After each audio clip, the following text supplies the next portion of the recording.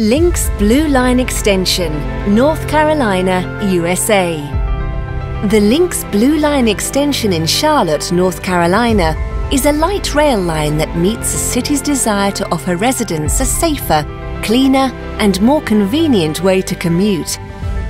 The extension runs for nearly 15 kilometres between the university campus and the downtown area.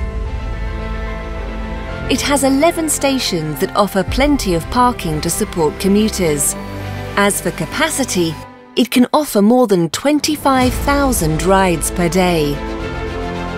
Built by a consortium whose members included Lane Construction, a subsidiary of Webuild Group, it required close collaboration with local communities.